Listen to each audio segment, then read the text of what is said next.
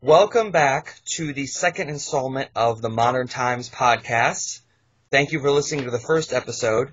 We have almost 100 views on YouTube as of now, and the Facebook page is taken off, and it looks really good. Anne and Sarah, what do you think about the first episode? How do you think it turned out? I think it went really well. We had a good conversation flowing. It was very easy to listen to and fun, and it didn't sound like we were debating too much. We were just like, we all had our own opinions that gelled well together. I enjoyed it just listening to it and, realizing that we had like three different kind of perspectives, but it was just, Chaplin fans just having a conversation, it wasn't anything, like anybody could have just tuned in and just picked right up to what we were saying, that they didn't have to go, to the beginning and, so it's just, like I said, it's just, Chaplin fans just talking about him, and you could kind of feel the admiration that we do have for him, that. I feel like, when I was going back and editing the whole thing, I found myself becoming interested in the conversation we had already had. Mm-hmm. When you're a part of something, like when you're recording something, I think it's one thing, but then I was listening back to it and thinking, I'm probably going to sound stupid or whatever. And I was listening back and thinking, this is actually pretty decent. Right. And I found myself hearing things that I didn't hear the first time. So right. Absolutely. I think that's a good sign. Yeah. And it was fun. It was fun. So, and it really flowed well. Well, great. Well, hopefully it continues that way. We started a Facebook page for the Modern Times podcast, and it's a group page. So if you want to be added to that, just go over to Facebook and type in the Modern Times podcast, and it should pop up. Basically, what we did for the first episode was we talked about what our favorite Chaplin film was and what films we would recommend for someone who has never seen Chaplin before. And we got a lot of responses and a lot of comments that I personally wasn't expecting. Yeah, but, lots of different variations. And either his like late feature films or his early shorts. There's a lot of variety. So let's check out the Facebook page and see what the fans have said about all of this. A lot of people had an affinity towards the 1942 sound version of the Gold Rush, which I did not expect. I don't think any of us expected that. A friend of mine who actually commented, H.T. Ellis, and I know this is how she feels about the 42. She says, always, 1942 Gold Rush. It's the first of his I saw, and it not only won me over, but changed my life for the better. It all stems back to that one film. And I think really what she's saying is that, she became interested in the film, and then she went on to Facebook and Tumblr, and, she found this whole community of people, and just through his films, there's that connection. And the 42 one, like we were discussing earlier, is the one that the new fan, it was more familiar with, because that's the one that Turner Classic Movies showed. So they didn't realize, there's also an affinity to your first Chaplin film. It has like a special place in your heart. Like there's a special place for The Great Dictator for me because that was my first Chaplin film. Right. Well, I think that what shocked us the most about that, though, is that a lot of Chaplin purists hate that version because of the edits that Chaplin did to it later on, and the narration, making it into would you consider the 42 Gold Rush a talkie or a weird hybrid of the two? I wouldn't call it a talkie. It's just narration. I think he changed his mind about it because I know he and Georgia Hale had an affair, I believe, and that must have bothered him later on. So he just wanted to forget about it. Mm-hmm. I think that's why he changed. He actually tweaked the storyline, and he actually made her more sympathetic in the 1942 version.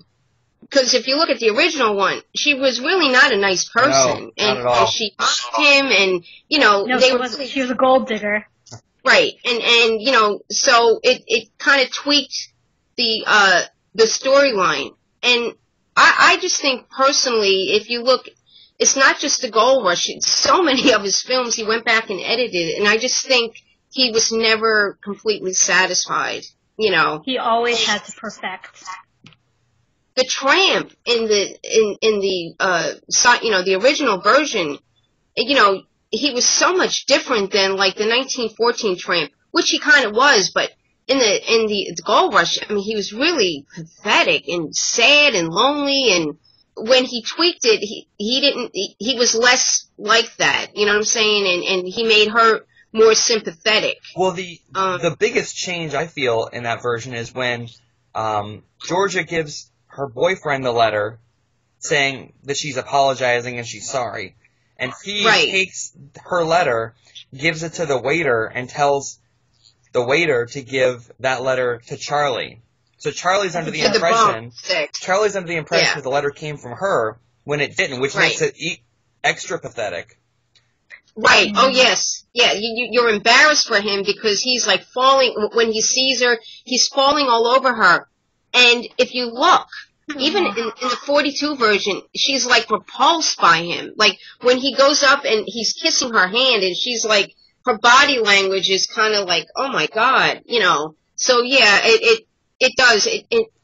The original one just makes so much more sense. But in the 40s version, they almost omit that entirely and they make it seem like it went straight to Chaplin on purpose. She sent it straight to him on purpose. Right. The thing is that at the very end of the 42 version, when he's going up the steps, he kind of trips, like he slips on it. And then in the silent version, it's just interesting how he picks different takes, you know, because in the original version, he's just going up the steps and then they go up there and have their picture taken. But wasn't the 42 version recorded, isn't it a completely different camera angles than the original? Because they had like they had an A camera and a B camera, and when he went back to edit the 40s version, he used most of the scenes from the B camera, which was at a slightly different angle, right? Different angles, right.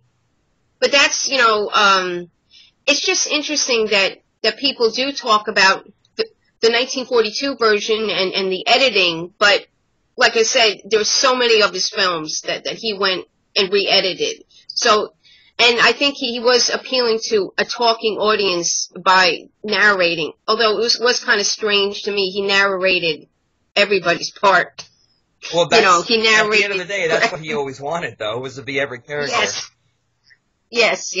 So that was a shocking. A lot of people were into the 42 version, which I guess if you're you know, not familiar with silent films, that would be the way to go to kind of give you a segue from what you're used to hearing in a movie into a silent. So at the end of the day, I don't think it's that bad of a choice. Oh, yeah. I'm going to read a post by Gisela Gambini, and I agree with her. I hope I'm saying her name right. The first Charlie film I would show to someone new to silent films and new to Charlie Chaplin would be a short, and I think it would be Behind the Screen. I think this film has different things going on that keeps the viewer interested and makes them wonder what's going to happen next. It has several funny scenes as well as a little bit of romantic scenes with Edna towards the end. Because I think some people get overwhelmed when they watch a silent film for the first time. Of course, there are other Chaplin films that are great to show to someone new. So we've decided that this episode we're going to talk about seeing Chaplin live and what it's like to see a Chaplin film live in a theater with an audience and how it differs from seeing it on just, you know, a DVD screen on your TV. Right. So all three of us have experiences with that. We'll go ahead and start with Anne, and I'd like to hear what Chaplin films have you seen in the theater, and what was the response to them? The first one, actually, it was two at the same time, was at the Tampa Theater, and I think I discussed, you know, the history of that theater. It was built in 1926, has been fully restored. So you really get a feel for what these people, when they went to the theater, it was an event, you know, and it was so beautiful. And I actually felt like I was almost transported into time because I'm sitting there and I'm like, this is what it was like to see the movies back then. It was, you know, a big event. and they showed A Dog's Life and they showed, City Lights. One thing I found interesting is, if you go to see, a silent film, a lot of times, and in the Tampa Theater, they have one of those, I think they're called Wurlitzers, the organ comes up from, the organs. down below, and, they play it along with the movie. My understanding is any Chaplin film that's shown has to have the recording that he did. They can't show a Chaplin film with the Wurlitzer or, accompanying it. It has to be his score, in order for it to be shown. So, A Dog's Life and City Lights. Now, at this point, it was 6 months into it was a year into me getting into Chaplin, but it's been 6 months since I started my blog. So it was like I was trying to observe what was going on, and so I could post about it. And also, just like we've mentioned, in our private life, most of the people we know are just not into it, And so when you get around people that are, it's like, really to see it on the big screen is really how he made his films, with that in mind. They all did. But some films, you could watch on TV and really enjoy them. And you do enjoy Chaplin films on TV, but when you see it on the screen, you catch so many, he's very subtle, so you catch so much more, seeing it on, the big screen. And, there was, a scene in A Dog's Life that sticks out in my mind. Edna, came out after she'd been fired and she had this little hat on.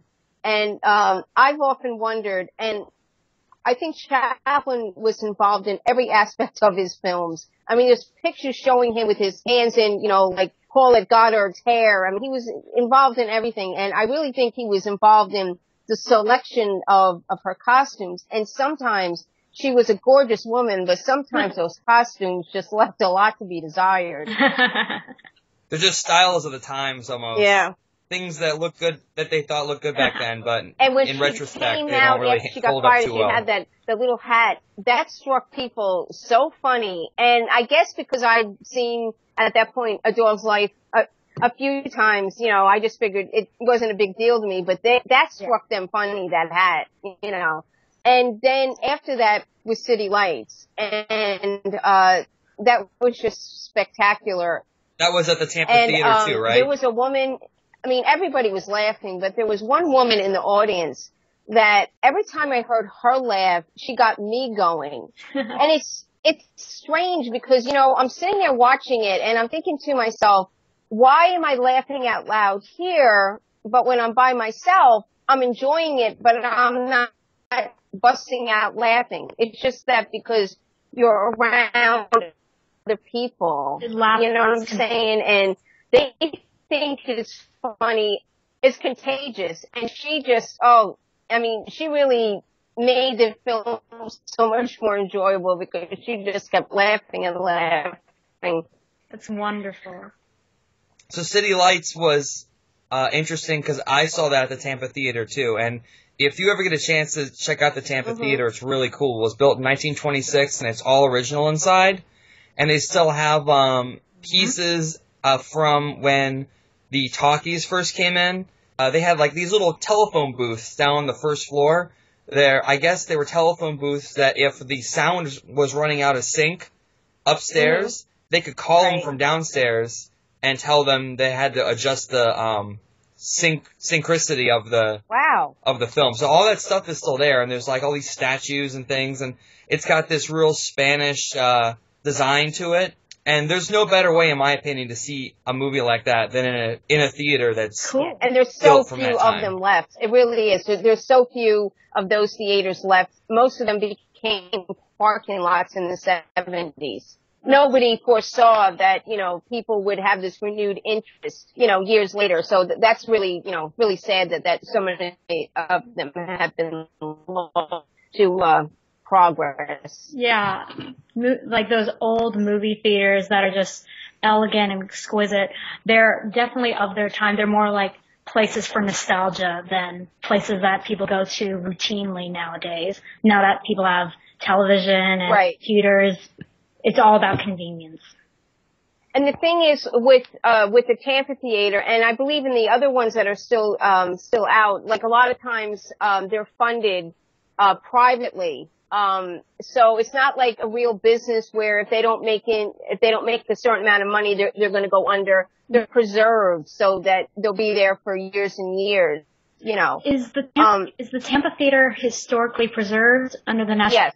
Registry? That makes sense. Yes. Yeah. Yeah. It was named, actually, it was named one of the top 10, theaters in the world, you know, because, of the way that it's been, preserved. So yeah, it was, you know, and then, actually last year, and that's where I met Nigel, they showed the Gold Rush and they had an orchestral, screening with it. And that just was the best of like both worlds. And it's just, but you're also trying to absorb everything that's going on around you. And, it's hard, you know, because I'm watching the film, I'm watching the musicians, and then I'm listening to people in the audience, you know, reacting, to Charlie Chaplin. I met the, orchestra, leader. I was really surprised to realize that he really didn't know anything else really about Charlie Chaplin. I mean, he did the score and he did fantastic with it. And he said it was very difficult because to do music to a movie, and then you also have to add sound effects, you know, like, the gun going off when Black Larson is, you know, shooting those sheriffs. And so it was very unique for him. He had never done it before, but he really didn't know that Charlie Chaplin had, you know, scored for all of his movies. Yeah, I was there too for that, and like I said, the gunshot sound effects were just a little bit off. But at the same time, you have to remember that this is a live event, you know, and it's like when you go to the movie theater, or when you go to a Broadway show, and there's a slip up somewhere, there's a little something that's off. You as an audience experience that together, and you know, everyone's kind of in on the joke, and everyone's kind of in on the, this is just live theater. How I feel about it is live movie screenings, like silent films with live orchestra scores, playing at the same time are more, to me, a live event than they are just a movie screening. I would say they're closer to like a Broadway show than they are to seeing just a movie. Like a piano player looking at the screen and just playing along, going with the mood of what's happening in the scenes, versus accompaniment, like the sheet music they have to follow all times. So precisely, both of them are two ends of the spectrum, follow like a certain pattern, I guess.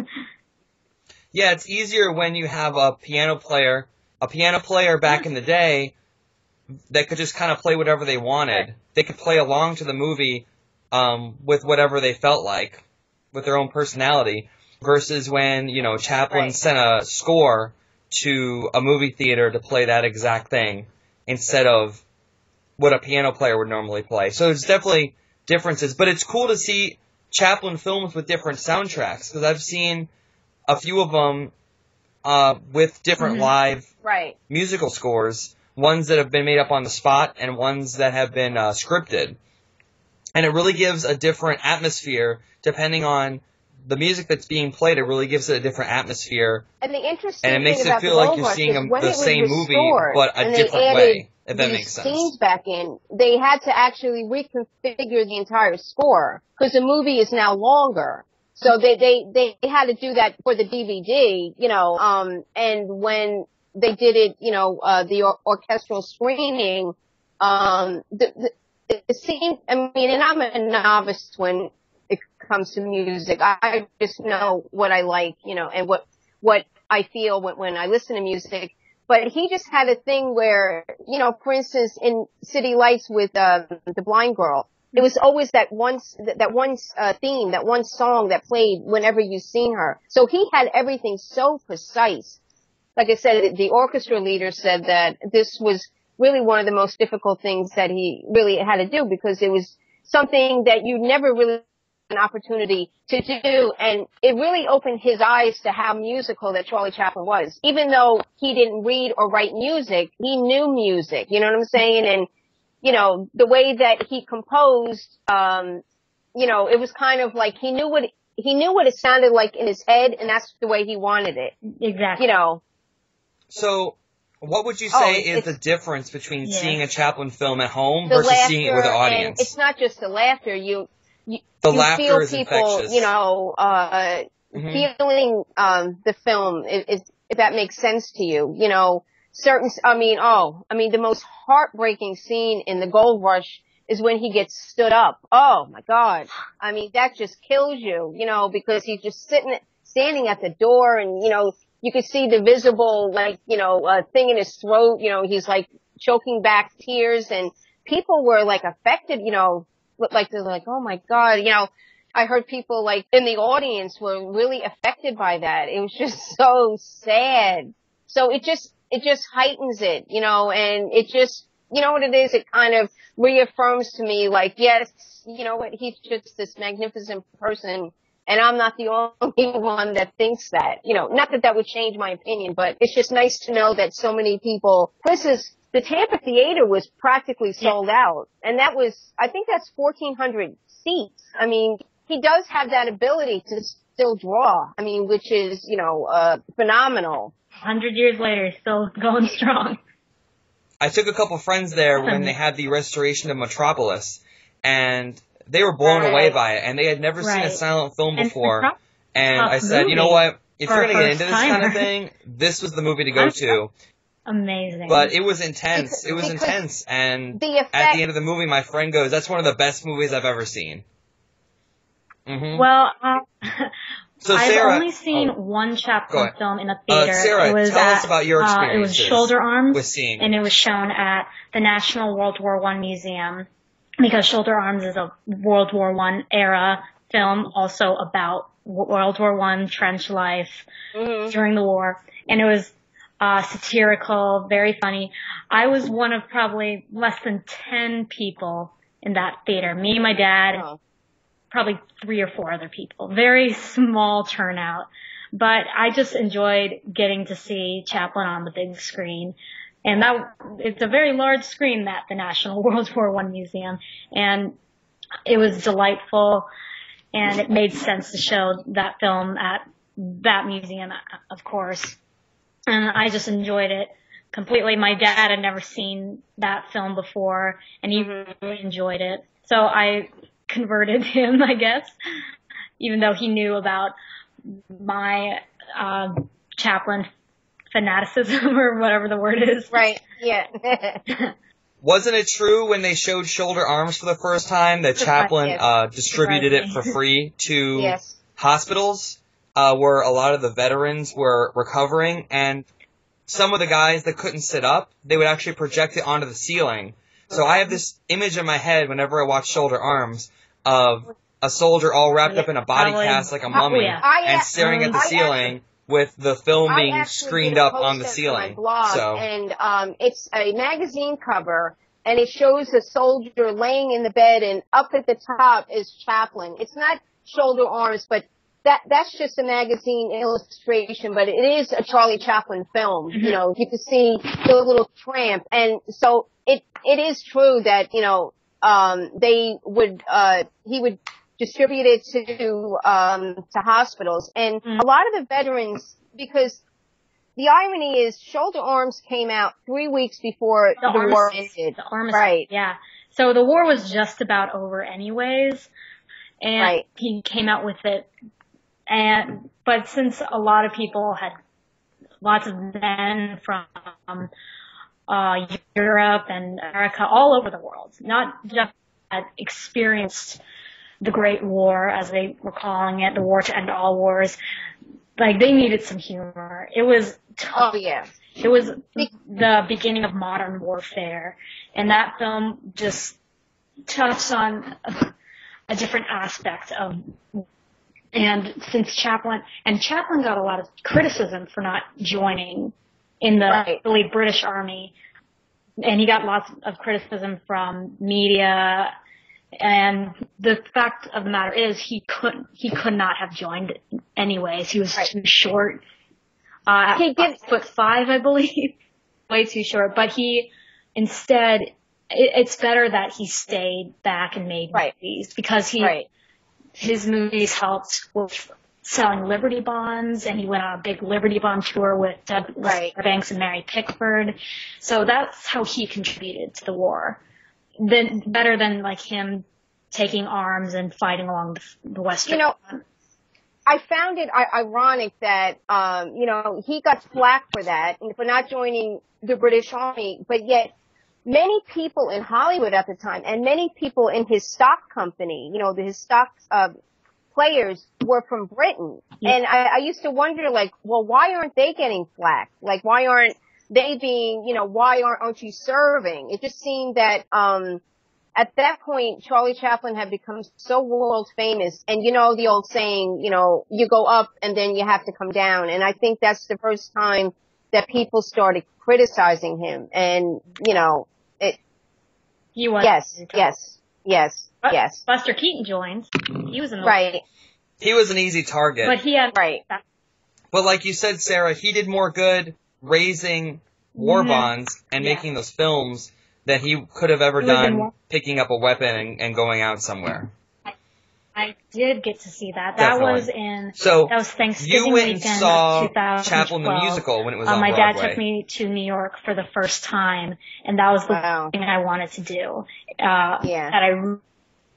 Chaplin the musical. We had third row seats. It was shown at the Ethel Barrymore Theater, which is a very, very tiny and very, very old. It starred Rob McClure as Charlie Chaplin, and he was fantastic. And it was the first time I had ever seen someone besides Chaplin do the tramp shuffle or walk or whatever you want in person. Right. And I was just mystified. It was spectacular to witness. I enjoyed all the music, which I haven't listened to in a while. I own the soundtrack. And and unfortunately the musical was not received well by critics, but audiences adored it. It was terrific from beginning to end. Stylistically, it had a black and white tone, like grayscale, like all the costumes and makeup were as if it was a silent black and white movie. That's what the art direction was meant to be. Right. I remember seeing when it came out, and I got really excited, and I wanted to at some point get a chance to go to New York and see this show. And it was only on Broadway for about a year, maybe not even that long. I would see it again in a heartbeat. So maybe at this point, now that it's done on Broadway, maybe they'll start touring it around somewhere. Now, Sarah, how did that film, based on Chaplin's life, not that film, how did the musical differ from I was concerned that Richard the Attenborough musical would just film be like a musical version of the biopic. Accuracy. That's what I was expecting and a little bit worried about, but it wasn't. There were some things that differed from the biopic that were in the musical or were not in the musical. For instance, the quote-unquote antagonist in the biopic was J. Edgar Hoover, versus in the musical, the antagonist was Hedda Hopper, who was a big, but she was in his life. She was brutal to him. Brutal. Oh yeah. Personally, yeah. Absolutely. And the woman who played her, I can't remember her name off the top of my head. She was incredible. She had this great solo song that just sticks really well with the musical, called What You Gonna Do When It All Falls Down, and she just belts it. And you can imagine her actually singing that song, the real Hedda Hopper. Oh, absolutely. Wondering that, because that's what she wanted him to fall. But yeah, it's funny.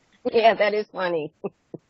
It's hard to take someone's life, especially someone like Chaplin, that did so much and was around for so long, and condense it into a show that's even 3 hours. There's a lot of things that are edited out of the Chaplin biopic, like that scene in the Gold Rush where they just show 5 seconds of Charlie making the Gold Rush and he's in the chicken costume, and then they cut away from it. It's like they built that whole set and all that stuff just to show it for 5 seconds, when I could have watched a movie that was 4 hours about the making of the Gold Rush. So and it makes you wonder, and the thing is, where's the director's Robert cut Downey of Attenborough's I think he was Chaplin on, biopic?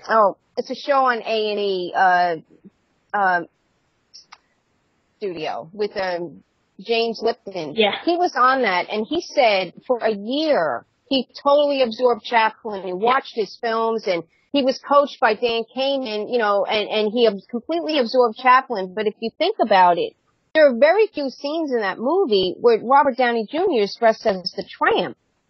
You know what I'm saying? So it's kind of like all of that work that he did, and for the most part, he was just shown as, Charles Chaplin, the man, because they went in a different direction, for the movie.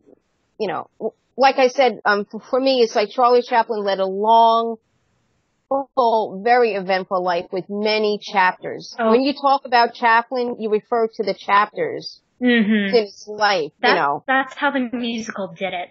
Like some parts they really emphasized, just like the movie, the biopic, and others they completely like sped through, not giving too much time, or just mentioning it in a lyric in one of the songs, and then going on to something else.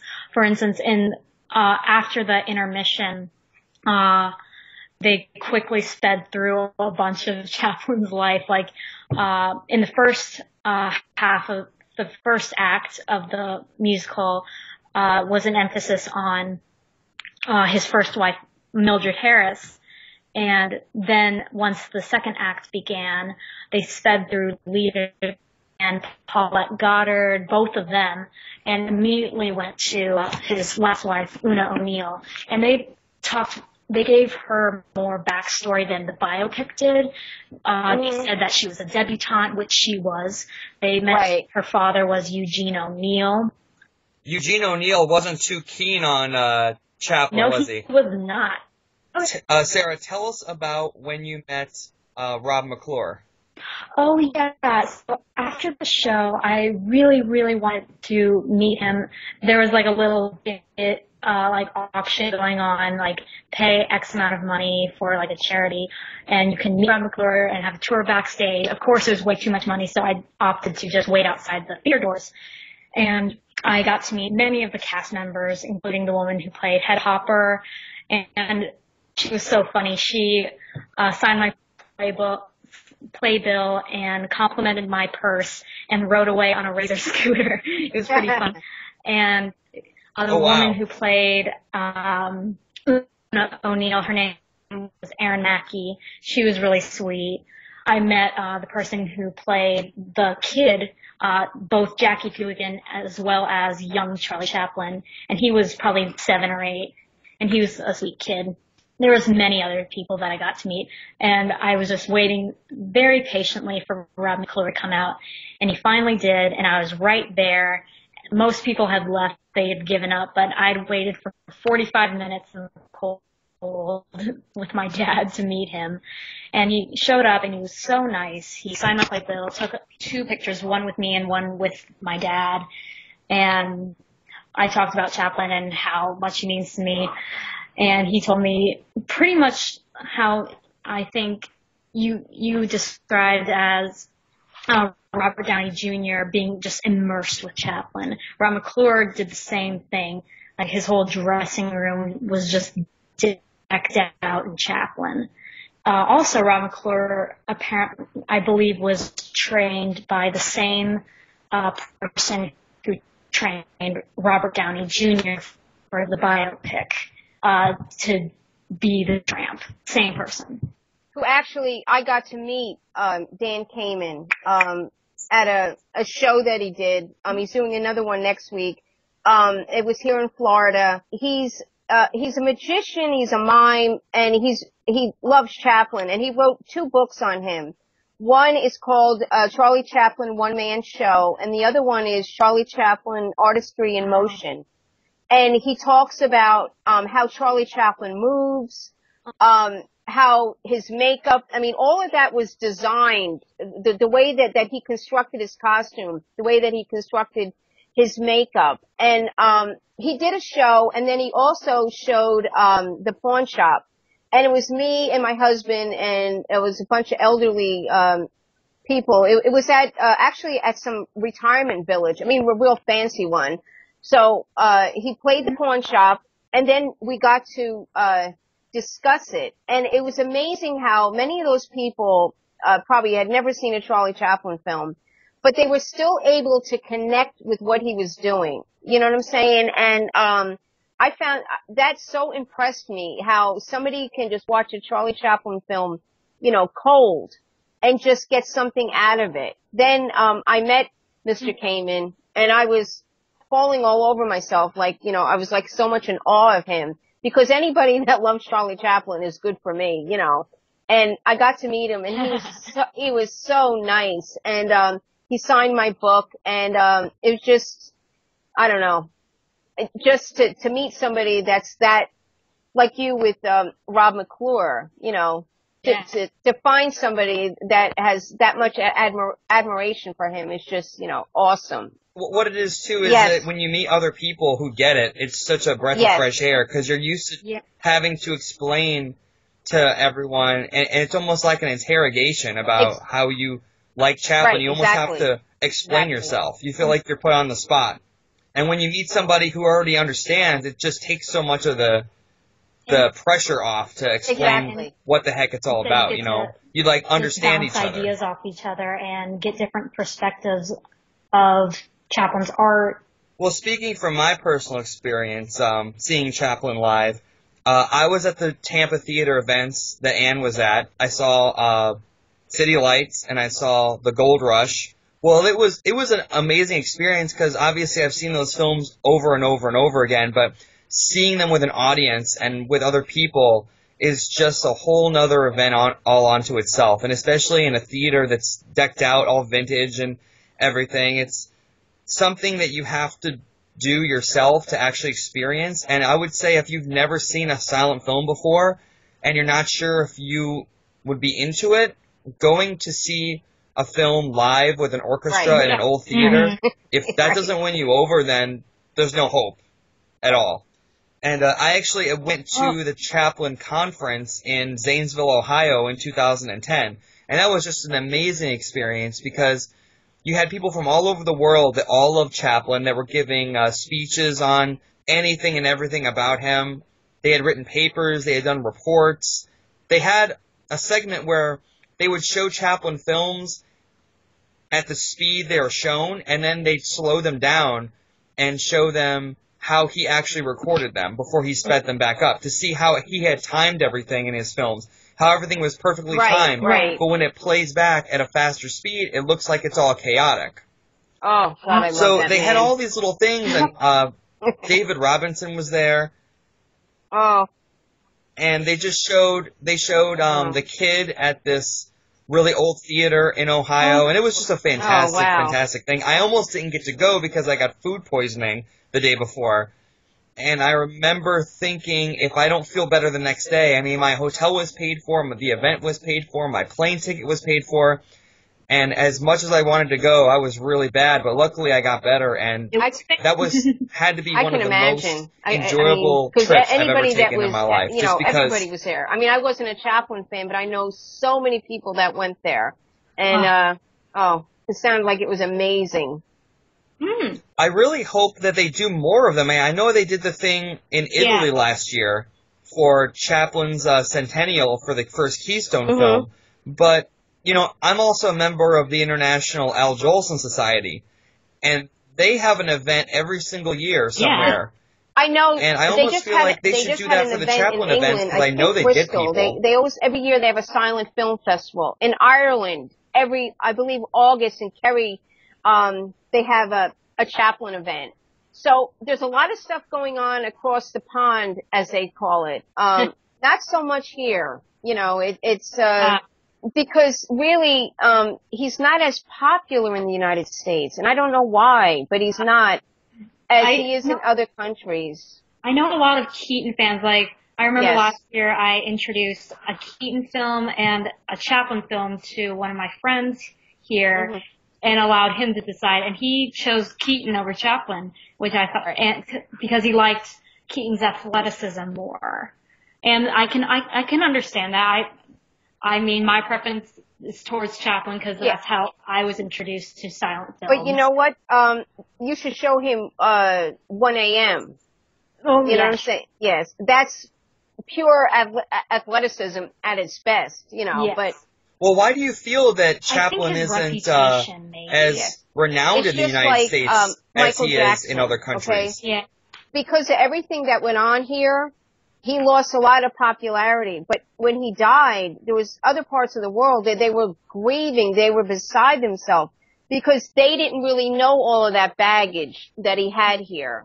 If I recall reading when Richard Attenborough was doing Chaplin, they were out in some remote area in California, like a desert type of town or whatever, maybe to shoot those scenes when he first went to Keystone.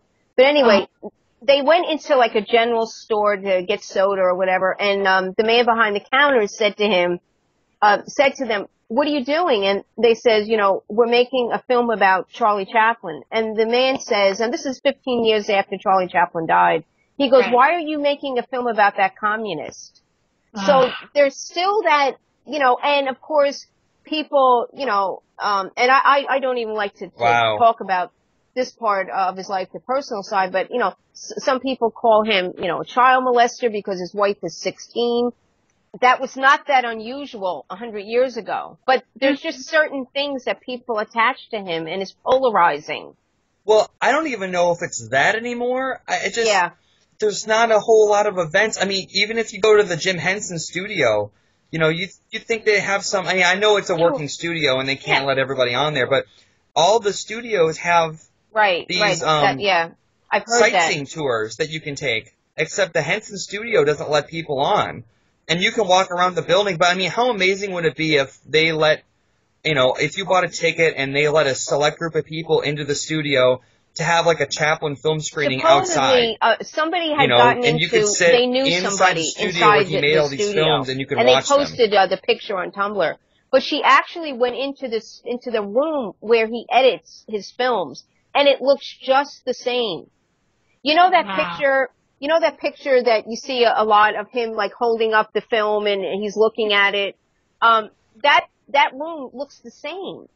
So, I mean, yeah, you're right. If they did stuff like that, and Of course. Here's the thing too, is that Wow. a lot of dead celebrities have people that are in charge of their estates, and it's not necessarily family members. But there's some celebrities that are still making so much money, Elvis Presley, Marilyn Monroe. The Chaplin, I don't know if how it's being organized, but it just doesn't make the amount of money that other celebrities make. And I think it's because a lot of times there's just not that accessibility, especially in this country. You can't go anywhere without seeing Marilyn Monroe on a T-shirt or Elvis Presley on a T-shirt. Right. Why is Chaplin not on a T-shirt at, Hot Topic or Spencer's in the mall?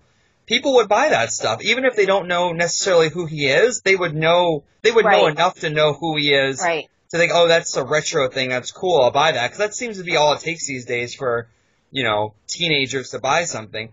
There's just such a... But, I feel like Chaplin's such an underappreciated thing, because I don't think his image is pushed out there as much as it could be. The poorest is United States and England. His statue that's in that... Leicester Square, I believe is the name of it. They moved that statue, and it's like 2 blocks over. They don't even respect this man, and they moved his statue. Make way for progress. Well, they even just this is not Chaplin related, but the Universal Studios in Hollywood, they just tore down the Phantom of the Opera set from 1925, which was the oldest surviving movie set in history. Oh. And they tore it down to make way for a Harry Potter ride. Now, I also read something that they tore it down, but they also moved a huge portion of it to some museum where they're going to put it on display. And that's fine. Make way for the future, tear down the past. And that's how Hollywood is nowadays. I've been there multiple times, and there are many things that are in danger of being torn down just because they want to build a complex here, they want to build a mall here, and it's just they have no respect for the things that made that city what it is. They could care less at this point. There's just some buildings down, behind we're going to build something else there that were in Kid Auto Race's the Tramp's debut film. Mm-hmm. 2 buildings in the very background of that film that are in jeopardy of being torn down Right. to build, right. I believe, condos or something like that. Well, and there's a luckily, petition going on for it. luckily, the Chaplin studio was preserved. I mean, in 1969, so that was like, wow, pushing 50 years. So that's safe for now, you know. But a lot of them, you're right. They just tear it down, and it goes back to me saying Hollywood has no respect for the people that came before them, you know, and it's really unfortunate. Yeah, because without them, without the people that came before them, they wouldn't even have the opportunity to do what they're doing. That's how I feel. Today's film industry definitely think a lot about the past and who came before them, like Chaplin and Hitchcock, all those people. Mm-hmm. The people, the creative types in Hollywood today definitely care about the past. But I'm not sure. Yeah, well, they do not. I want to say that the filmmakers really do, but in 2011 they had a silent the land movie, developers, The Artist, I don't think and it won an Academy Award. I thought that was the first film since Wings to win, the first silent film since Wings to win Best Picture. I thought for sure, here we go, we're going to see a slew of these new types of films, and then nothing. I thought the exact same thing. I really did. Now, when you think about The Artist, I was excited because I thought, like you, I was like, okay, now there's going to be a huge renewed interest in silent films. All these things are going to be popular again. But it was popular for a little while, and then it just dropped off the face of the earth. And I feel like that's how the movie industry is today. A movie comes out, and it's all the rage for 2 weeks. And then you never hear about it again. And no one talks about it anymore. And I know even when I was younger, you're seriously dating me, Nigel. I mean, yes. I wasn't around at this time, but when E.T. and Jaws and Star Wars came out, they were in the theaters for a year. And they stayed around for a very long time. You're right. And sorry, but it's almost now. I mean, I know the first real example of this was when Batman 1989 came out. It came out in the movie theaters, and then Warner Brothers wanted to get it out on VHS as quickly as possible because they wanted to cash in on the Christmas. I think Batman came out in June, and they wanted the VHS out by December or November to get all those Christmas sales. Yeah. Well, that pissed off a lot of theater owners because they were still showing Batman in the movie theater, and that was really cutting into their sales. I think that was one of the fastest releases after it had been in the theater, while it was still in the theater in some places. And from then on out, it was just, the time got shorter and shorter and shorter. Yeah, and now it's almost like a movie comes out in the theater, and they cannot wait to get it on a DVD because they're afraid of people forgetting about it. Everybody's up in arms because they're making the remake of the Ghostbusters, and it's going to be all female cast. And, people are losing it. The purist. That's what everybody's upset about. So it's strange. It really is strange. But I thought for sure we'd see more, silent movies because it proved that people will sit in a theater.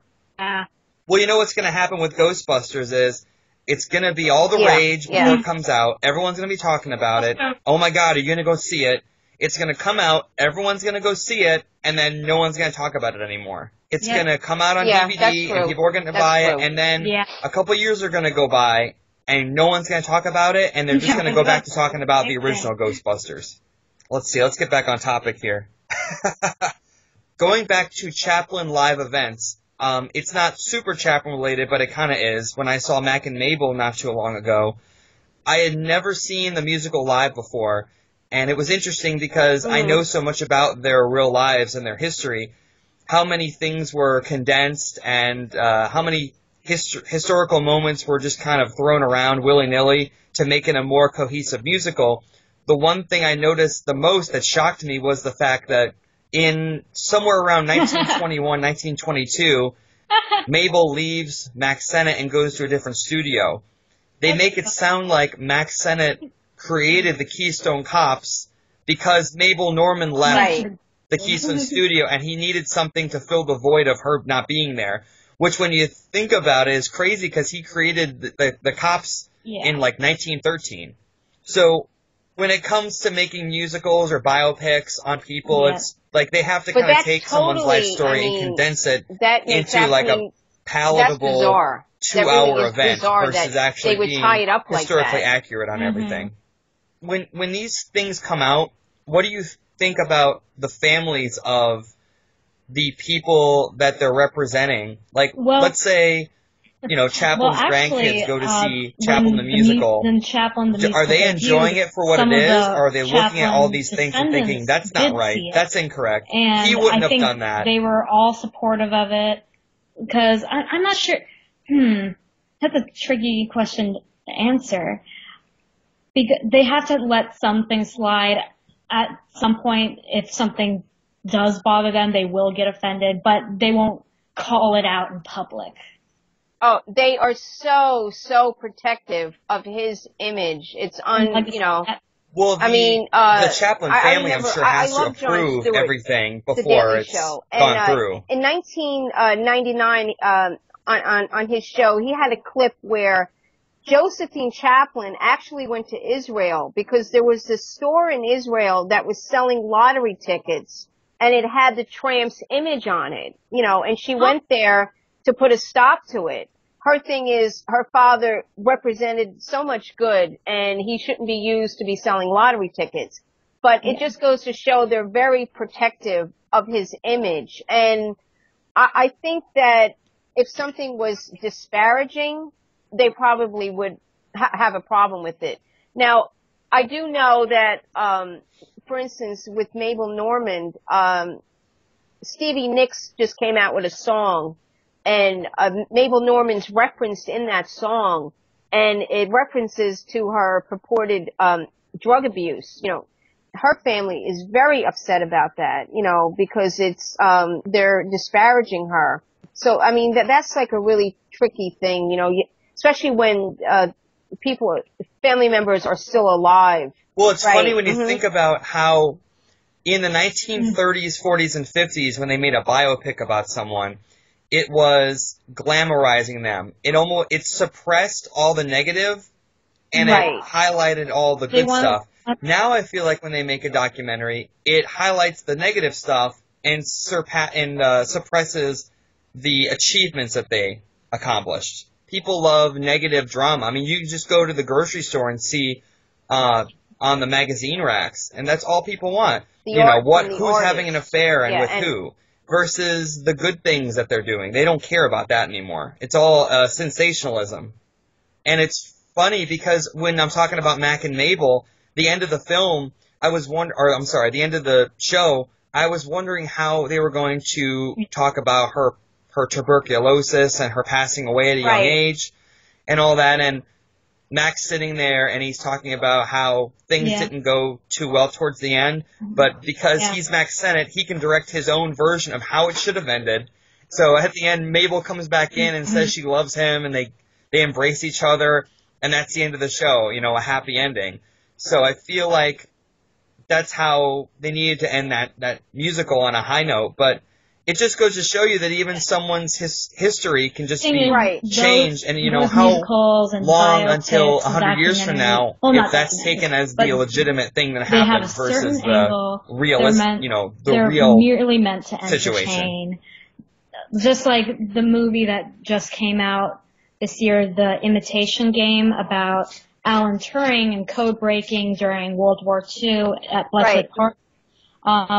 There are a lot of inaccuracies of that, but it's merely for entertainment. It's a fictionalized, not completely glossed over, but slightly fictionalized version of the truth. The thing, though, with the Chaplin movie, merely meant to... The Richard Attenborough Chaplin movie. The thing is that at the beginning of the film, if I'm correct, it puts that is based on both David Robinson's book and Charlie Chaplin's, and yet there's stuff in there, and I'm like, that's not in either one of those two books, But like you mentioned earlier, or maybe the last podcast, that's a podcast in and of itself. You know what I'm saying? I get asked that a lot about what do I think of the Chaplin movie, and because people that are just new to him would be like, I thought it was wonderful, and I don't slam it, but it's just. People that know him look at it differently than people that are just learning about him. Yeah. thing about him don't know. For instance, when I watch the Chaplin biopic movie with someone who doesn't know Chaplin very well, I have to explain things or I'll correct things. Exactly. For instance, I was very confused at the part that said that Mildred faked the pregnancy because it confused me because she did eventually get pregnant and they did. I mean, the child died 3 days later, but they never mentioned it in the movie, and that was a very difficult time for Chaplin too. The thing is, too, is that the only mention of Lita Gray in that entire movie was Charlie Chaplin as, you know, Robert Downey saying she was a flawed human being. And then I see pictures of Lita Gray, who is now, I mean, she was really into her 80s, going to see the movie. And I'm thinking to myself, what must she have felt like to sit in that theater and watch this movie, and then the only mention of her is Robert Downey Jr. saying that. I was like, oh my God, I would have been mortified. I would have actually... The autobiography does only give 5 like Chaplin's autobiography does dedicate 5 lines to her. And that is true. Yeah. And all he says is that I will not discuss her. My children are still alive and I don't want to say anything while they're still around. That's their mother. Which is a high. What I will open up to the Facebook group and anybody that wants to comment after listening to this is, what film would you want to see in the theater? What Chaplin film have you seen in the theater, and what was your experience regarding that? What was the audience experience like? Did you bring anyone that had never seen a Chaplin film before to the event?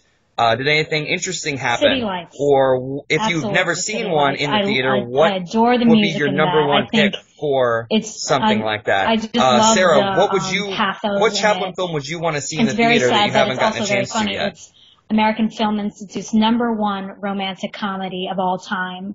On their romantic comedy top 10 list. It's #1. And deservedly so.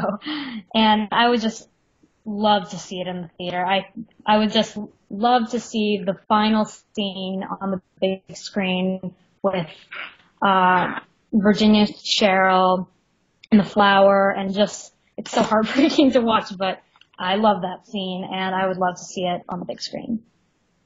The kid, that, you know, that Rooftop Rescue, I could watch it on a loop. And that was the film that firmly cemented him. That's the movie that sent him over into the stratosphere. I mean, he was popular before, but the kid cemented that. And it was just, that Rooftop Rescue, oh my God, it gets me all the time. I just adore that movie. But it's heavy. It is a heavy movie. Yeah, it's a heavy movie, but that's the one that I would want to see. What about you, Jill? I've been lucky enough to see quite a few of them. I would say, honestly, the shorts. I'd love to see the Keystones played in a live theater setting with live music. Pretty much all of the... you know what? I haven't seen Modern Times. I'd like to see Modern Times live. Well, here's the question, though, with Modern Times, when it gets to the part where he's singing, does the orchestra play along with him, or does the orchestra just shut off and let that part of the film play? That'd be an interesting thing to, I'm sure it's happened. I'm not sure if it's, I'm sure it's happened and been played somewhere like that, but it'd be really cool to see the orchestra playing live with Chaplin singing from the speaker. So, alright, well, we'll go ahead and wrap this episode up. Thank you for listening if you've made it through this far. We had a lot of technical issues regarding this episode because we're actually recording it on Super Bowl Sunday. You know, thank you so much for anybody that's listening to this. We aren't experts. We are not Chaplin experts. We're just fans. We know a lot about him, but at some point we're sure to get something wrong. So if we get anything wrong, feel free to let us know. But at the same time, you know, we're not reading out of a textbook. This is just three Chaplin friends, 3 Chaplin fans sitting around discussing one of the real passionate things that we have in our life. So we hope you enjoy listening to this, and if you have any suggestions for future episodes or things you'd like to hear, feel free to let us know and post about it on the Facebook page. Okay. And we will be hearing from you soon.